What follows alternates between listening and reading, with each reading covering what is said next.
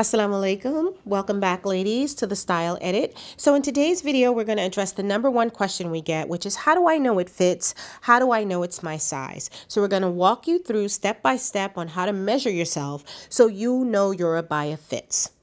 The first area we want to start with is the bust area. So what you want to do is take the full measurement of your bust from front to back all the way around. So here you'll see our model's bust area is a size 35. And then what you want to do is you want to take your waist area. So you take the area that's just above the hip bone. So right around the hip bone, you go around your waist, and you'll see here our model is a size 28 in the waist. And then the next measurement is the hips area. So the hips area is the full area around the buttocks.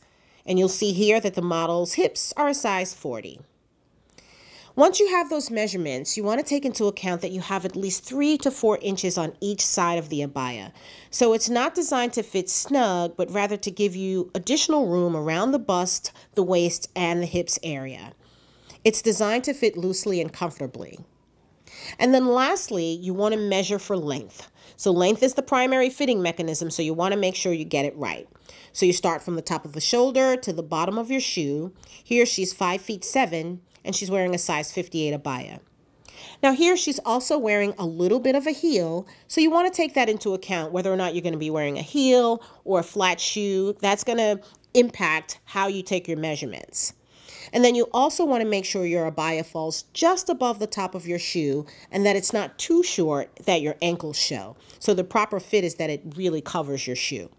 So that's how you measure yourself. If you have any questions, you can give us a call or send us a text. We're happy to answer your questions. Thank you for watching.